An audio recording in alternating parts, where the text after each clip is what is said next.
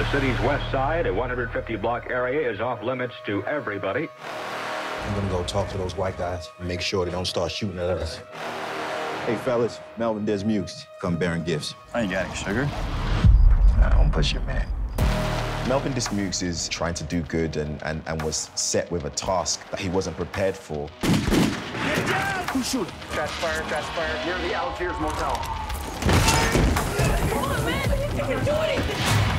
Entering the Algee's hotel and seeing the police officers trying to get someone to talk. I was feeling anger. I had no authority to stop what was going on there in the lobby. Now, let's not be stupid in this situation. But I intervened to help them out.